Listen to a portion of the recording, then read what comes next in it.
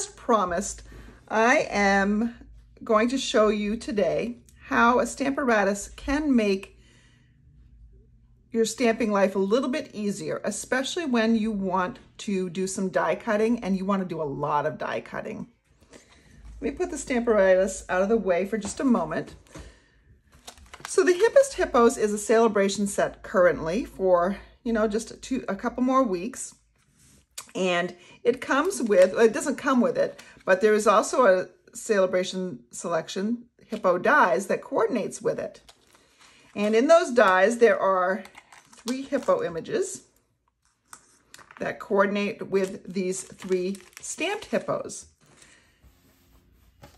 In this video, I'm going to show you how you can create a lot of hippos with very little effort, or at least a lot less effort than normally it would take.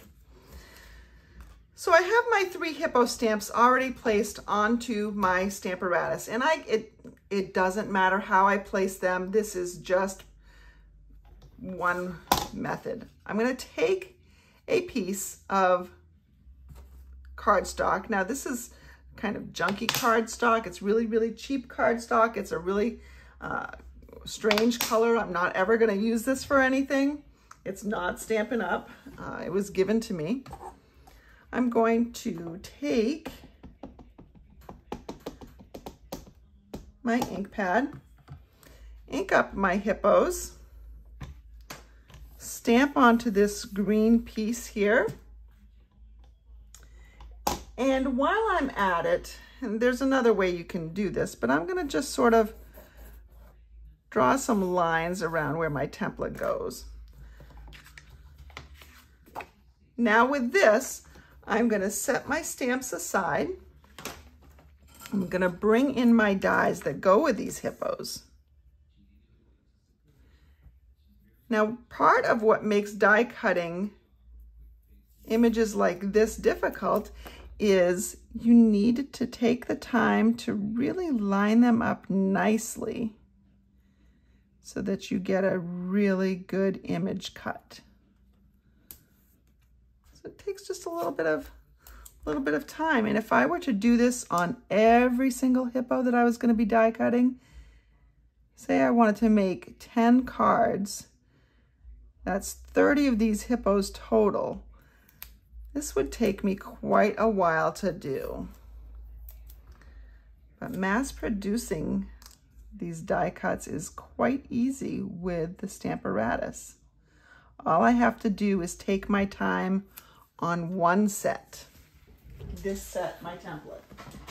I'm going to bring in my Stampin' Cut and Emboss.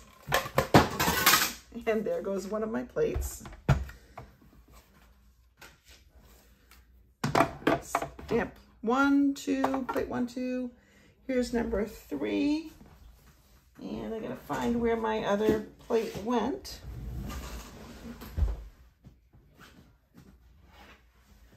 All the way under my table. I'm going to bring in my cardstock with my hippos.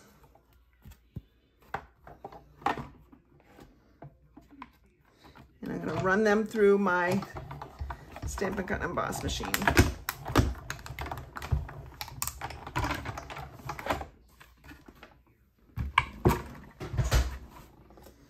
This plate is getting very bowed. I need to replace that shortly. I'm going to take these blanks out. These are nothing. I don't really need them for anything. What I need is the template that has the hole in it.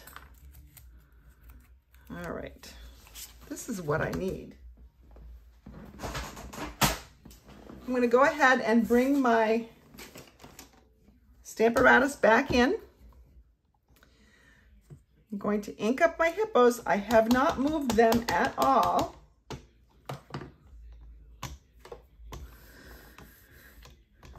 Put them there. All right, this guy didn't ink up very well. I might want to ink her up again just so I can see where she's going.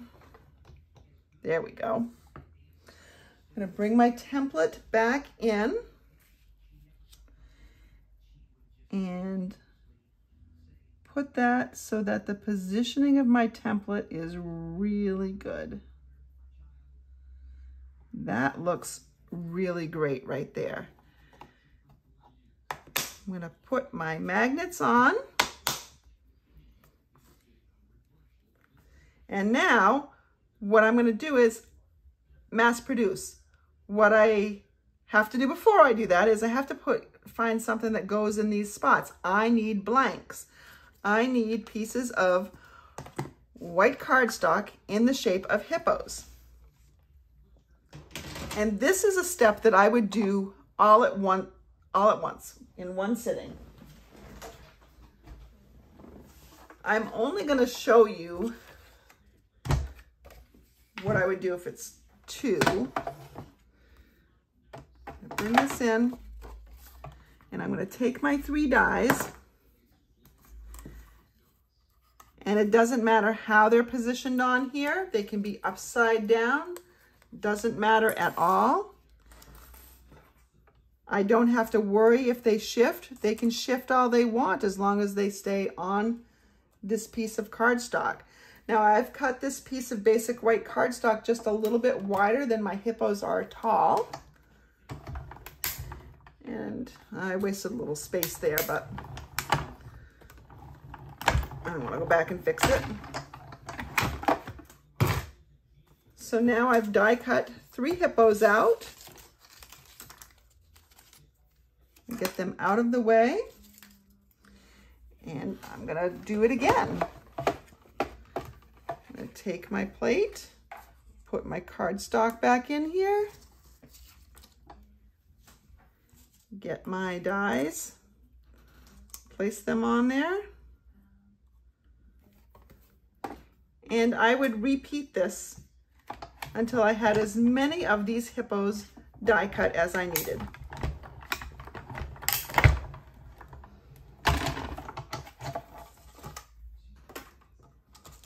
This is a great way to use up scraps that you might have.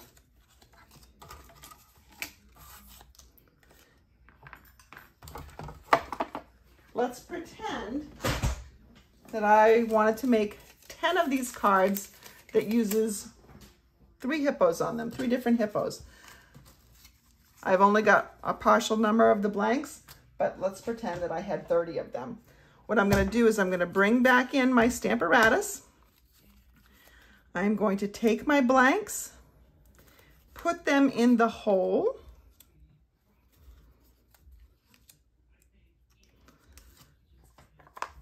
Going to ink up my hippos.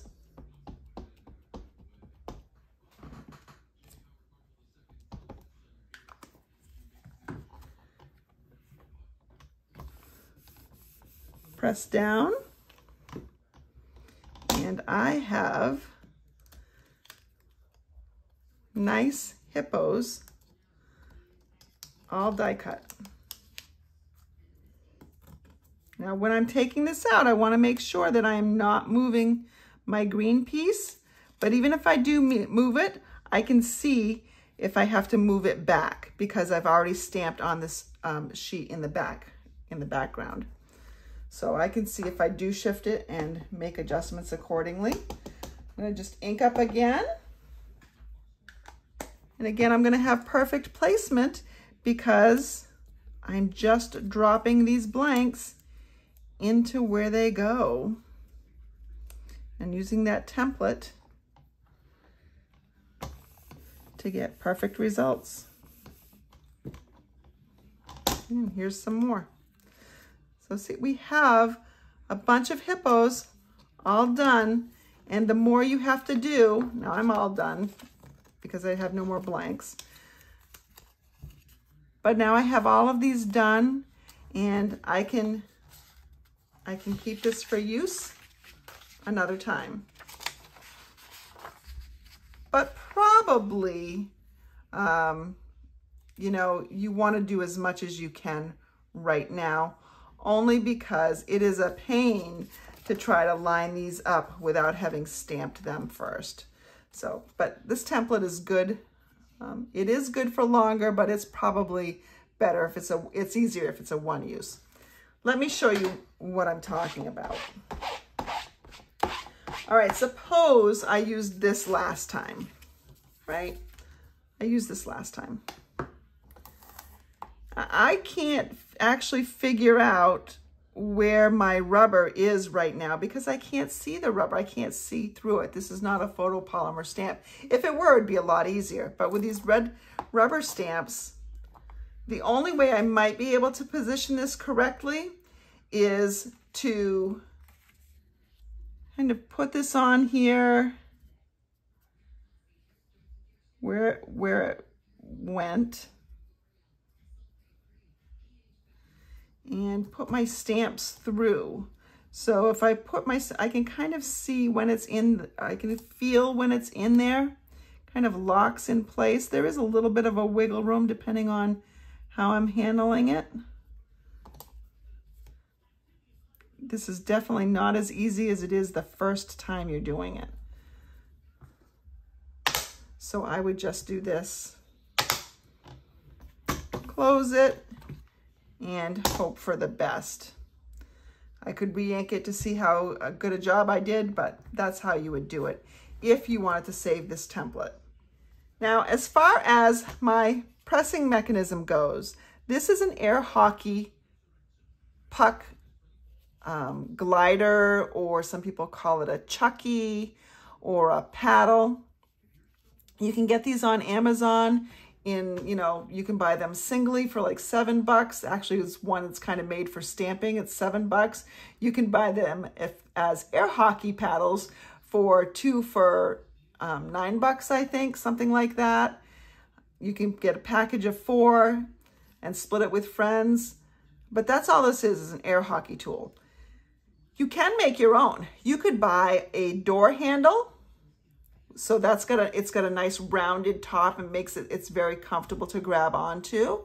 And then take a piece of wood block, maybe it's an inch thick, have somebody drill a hole through it, put a screw in it that goes and, you screw your doorknob into it. Make sure that the screw is recessed in your wood a little bit. Then put a piece of foam over the top, glue a piece to the wood. And then you have your own custom-made chucky, or I think the proper term is Baren, B-A-R-E-N. But if you don't want to go to the bother of making your own air hockey, I'm sure you can find somebody with one of these paddles, or you can get them pretty cheap on Amazon. So thanks for watching.